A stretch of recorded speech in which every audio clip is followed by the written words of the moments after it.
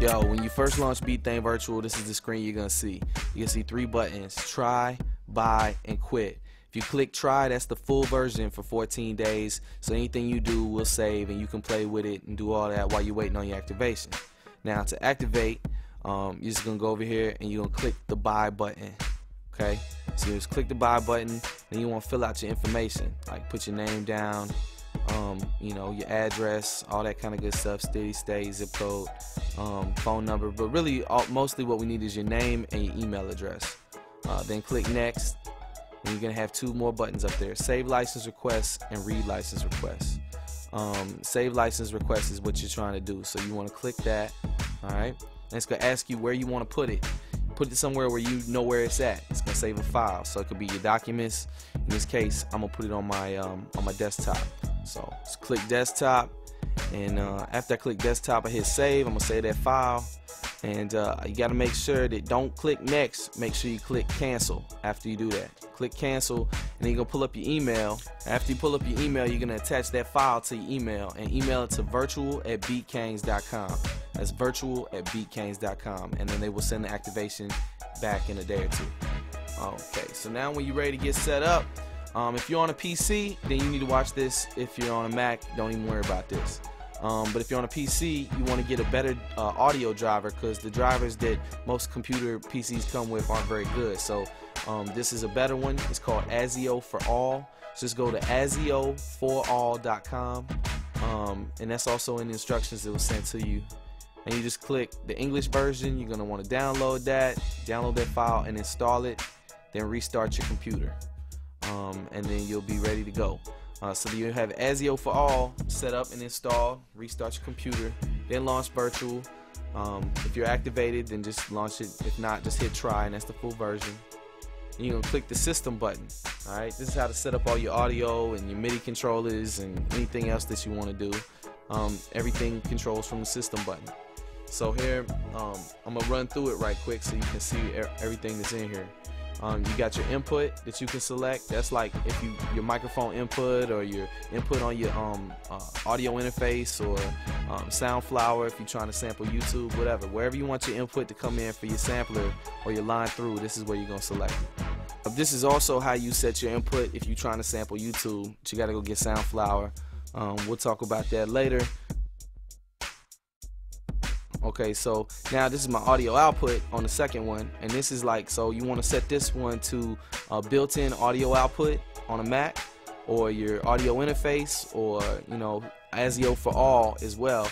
If you know, if you just downloaded that and you're on a PC, you want to set audio output to ASIO for All unless you've got an audio interface. And then buffer size, that's just if you got a real slow computer, you want to raise the buffer so it'll perform better. If you got a real fast computer, you can set it down to 64/32. In this case, I'm just gonna leave it at 128. It's not something that you necessarily have to mess with too much once you set it once. And then your MIDI input channel, you just click on that, and then that's how you can select Rolling Phantom or your pad controllers or whatever.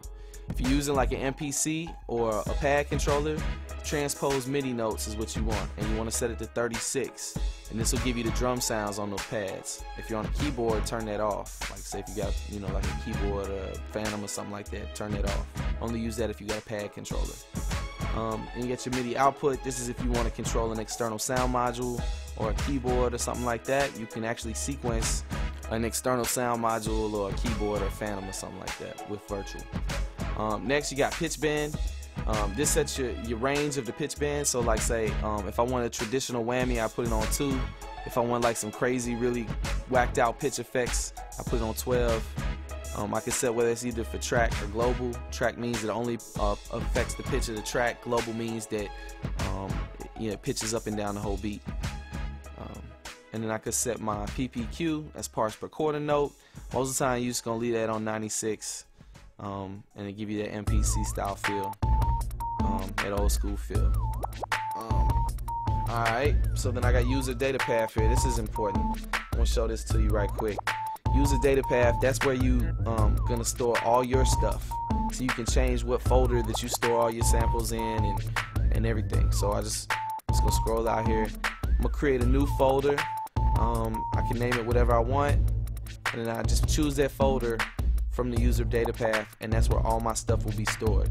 You see, I click the kit button next or whatever, and then I go back out and I find that file, and I put all my samples in there, all my drum kits and patterns, everything is stored in that folder that I created, and I set it in user data path in system. See, there's all my stuff, all my exports go in the sample folder. All the samples that you take and that you make go in the sample folder if you ever want to drag them out. So that's all the system stuff and activation. Let's get all the boring stuff out of the way. That's pretty quick and painless though, less than 6 minutes, you know what I mean? If you ain't never made a beat before, it's cool. We're gonna show you the way. If you already make beats and you're doing your thing, then we got some other videos too, and more advanced stuff. But we're gonna walk people all the way up from the basics, all the way up to, doing craziness. So stay tuned for the next video. We're just gonna go over the features and then get y'all up and running on this thing so y'all can start making hits. Alright, that's the plan.